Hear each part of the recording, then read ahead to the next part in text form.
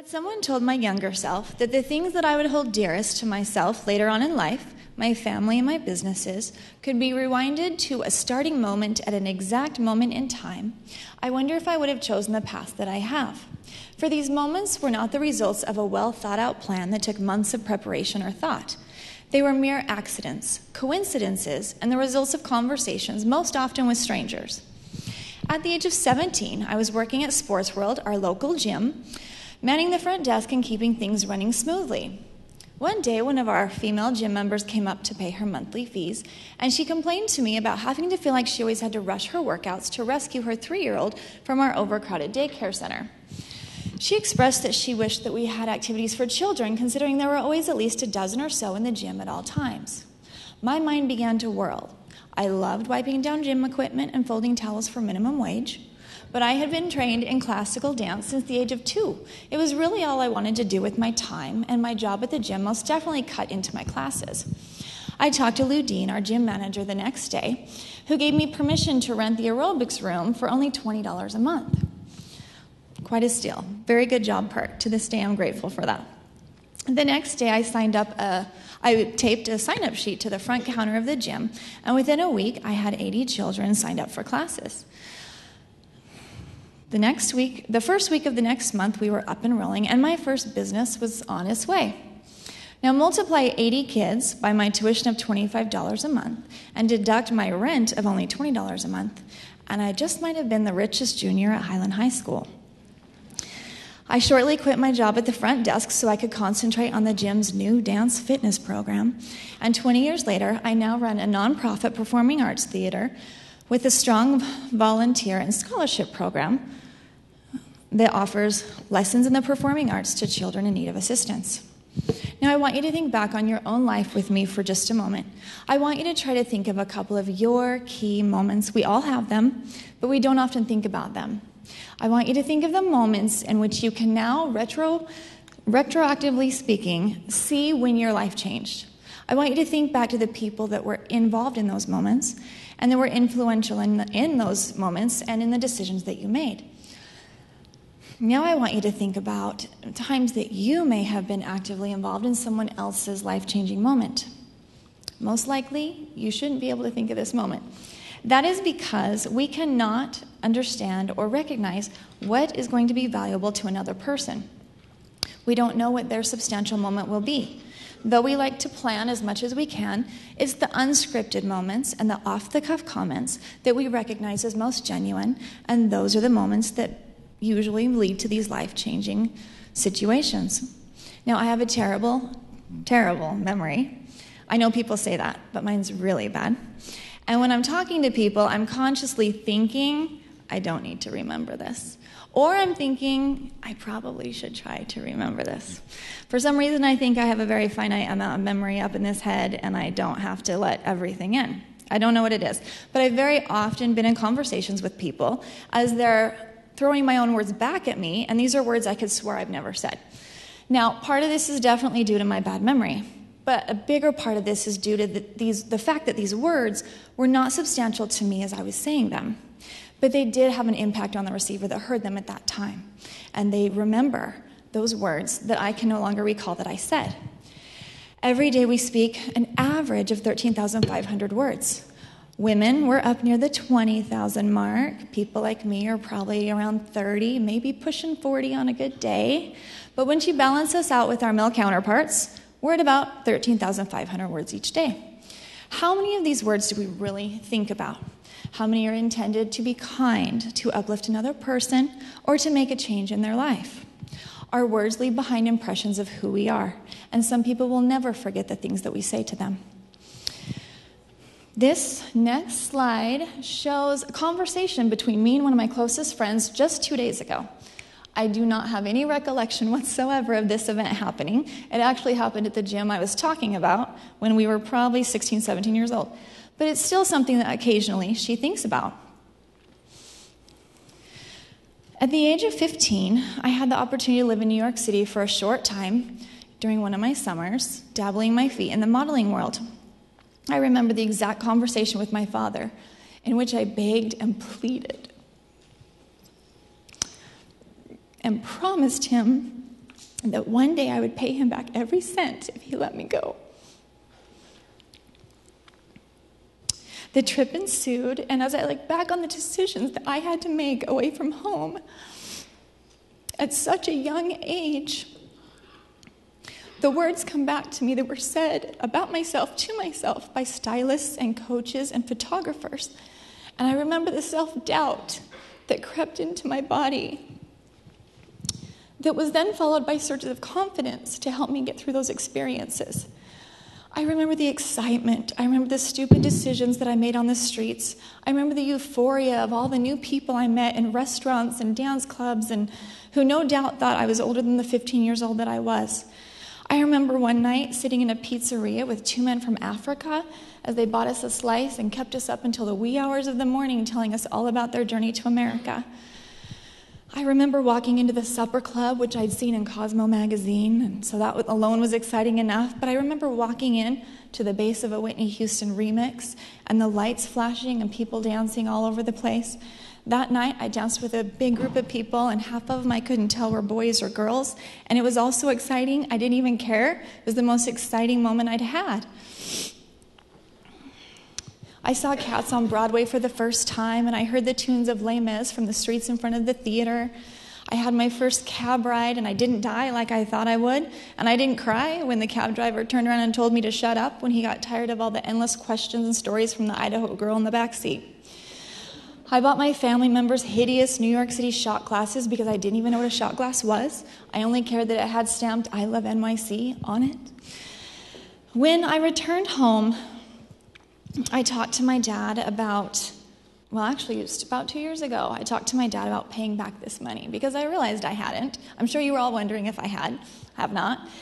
And he refused the payment, but he also let me know that it was very evident on my return, the changes that this trip and this experience had made in me. I was only 15.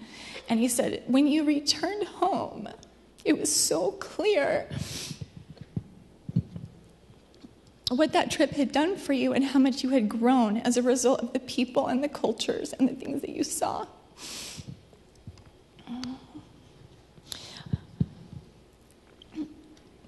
That's not something that he knew was going to happen to me or that I foresaw going into that trip. But that experience has undoubtedly carved the path of who I've become. I really couldn't say this better myself, so I'd rather quote directly from Lois A. Cheney. The people that are important to you and the people that are unimportant to you, they cross your life and they touch it with love and carelessness and they move on. There are people that leave you and you breathe a sigh of relief and you wonder why you ever came in contact with them in the first place. And then there are those who leave and you breathe a sigh of remorse and you wonder why they had to go and leave such a gaping hole. People move in and out of each other's lives and each leaves his mark on the other. You find that you're made up of bits and pieces of all those who've touched you. You are more because of it, and you would be less if they had not. Pray to God that you can accept these bits and pieces in humility.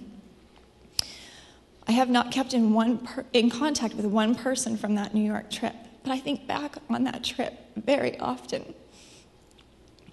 When I asked you to think about your moments that matter, and everybody should have them, nobody does not. How many of you have people involved in those moments that weren't a part of your life to begin with, or aren't a part of your life anymore?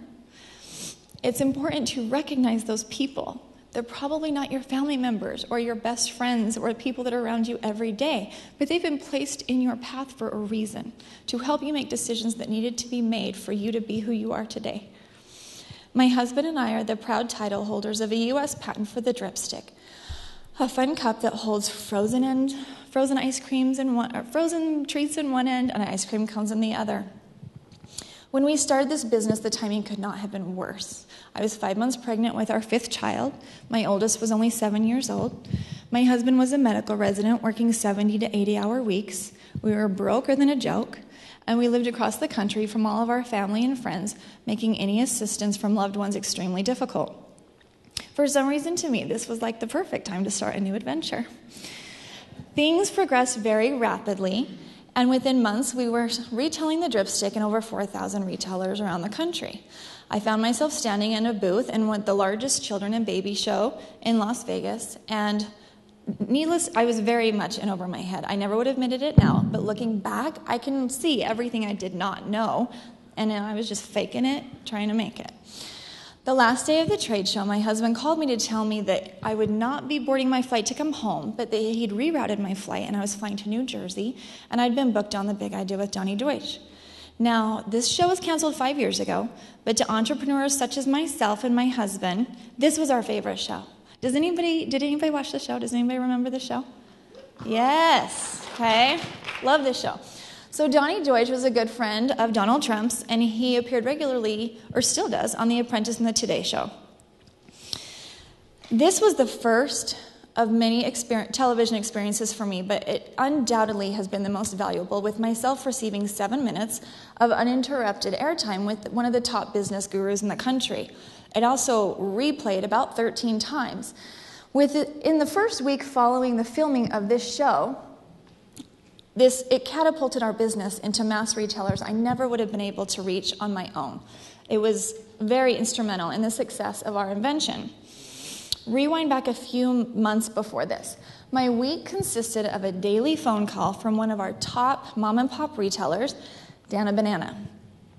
I love her name, Dana Banana. Dana Banana was one of our first customers. She was also my most difficult customer. She did not like emails. She did not believe in fax machines. She required personal communication for each and every single order that she put in. Now, most of you out here today don't know me, but for those who do, you might know that my own mother recently has spoken to me about my current voicemail recording that just tells callers to shoot me a text. Do not leave me a voicemail that will take me a week to listen to and get back to you. I just simply have a very hard time finding time for personal phone calls. But Dana Banana insisted on these phone calls. She wanted to know about my day. She had questions about my family, and she wanted to know what I was doing at the exact moment that we were speaking, which was usually nursing a baby strapped to my chest while packing a box of dripsticks and talking to her on the phone. I enjoyed Dana Banana for the business that she brought me, but I had a very hard time justifying the hour-long phone calls every week for her order.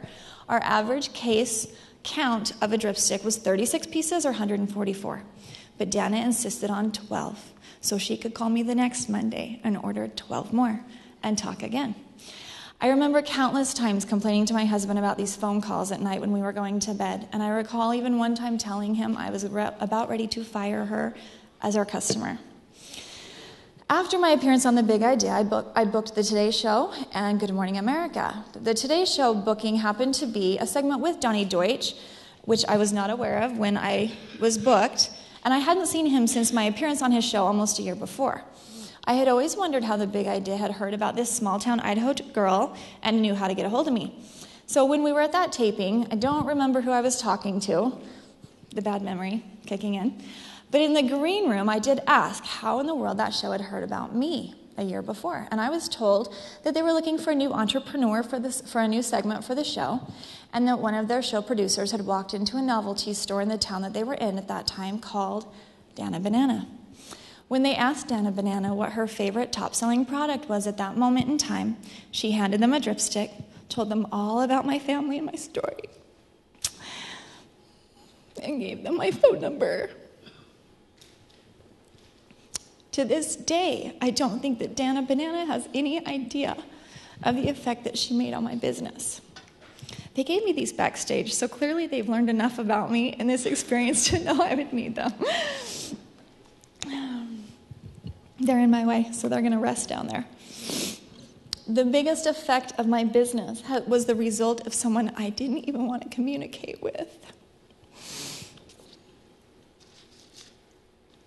There will always be a reason why you meet people.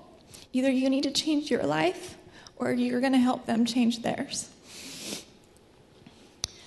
20 years ago, when in college, I was engaged to be married to my boyfriend of 4 years, and I had a big test the next morning. A high school rival turned college friend called me and asked me if I would drive her to a dance up at the Institute at ISU so she could meet a blind date. Being engaged and having a big test the next day, I didn't feel that a dance was where I was supposed to be, so I protested repeatedly until she let me know that in case her date went wrong, she would need a ride home. So when we arrived at the dance, I settled myself in a nearby classroom and pulled out my medical terminology cards to flashcards to prepare for my nursing test the next morning. She went on into the dance, and a few minutes later, a friend of mine from high school, Jerry, walked by, and his exact words when he saw me were, "What in the heck is Mecinna Merrill doing studying for a test when there's a dance going on?" And he asked me to go in the dance with him. Now, Jerry was my favorite dance partner in high school. The boy knew how to waltz, he was a strong partner, and best of all, he was safe. We had only ever been just friends. During our first dance together, a handsome Dean Cain lookalike walked into the room, and our eyes locked.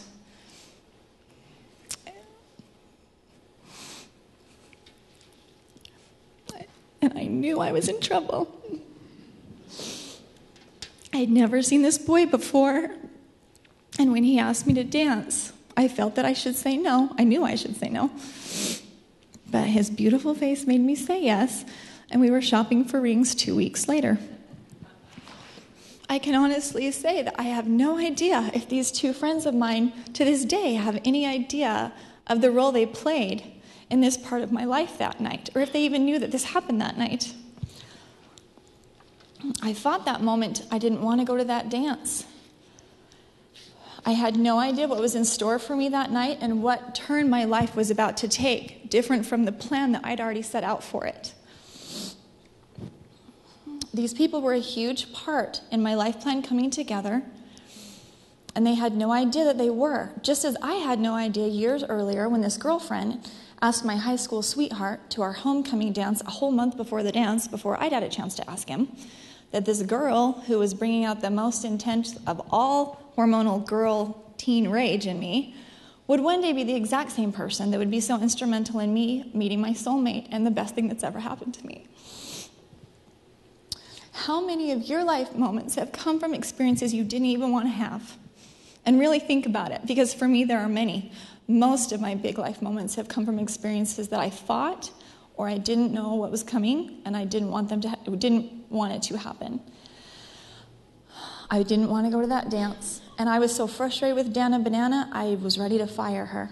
I never thought I'd fire customers. Definitely not the best business plan. Why do we fight these moments? The top source of stress in America is big life change. We unconsciously sense the stress that these life moments are going to create for us. And in self-protection mode, we try to avoid that stress by preventing that moment from happening, not being able to differentiate between good and bad stress or foresee what that stress may lead to for us. Though marrying my husband was the best decision I've ever made, it did definitely cause stress with that boyfriend of 4 years when I had to explain to him what had happened that night. Though Dana Banana played a significant role in the success of my invention, that invention has caused immeasurable stress, both good and bad, for the last 11 years for us.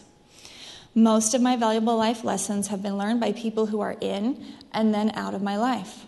These are the bad employees, the broken business arrangements, and the usually not fun lessons that we don't enjoy going through. Situations such as these aren't fun. We all have these moments and these people that bring extreme frustration into our lives. When these moments are happening, we wish for them to go away. We wish that they'd never happened in the first place. And oftentimes we wish that we'd never met these people. But in retrospect, it should be easier for us to recognize the lessons and the growth experience that comes from these people and what they have to offer us at these times in which they are challenging us. We may even be able to admit that from these people is where we've grown the most. Now, we all have different views. Some are religious, some are not.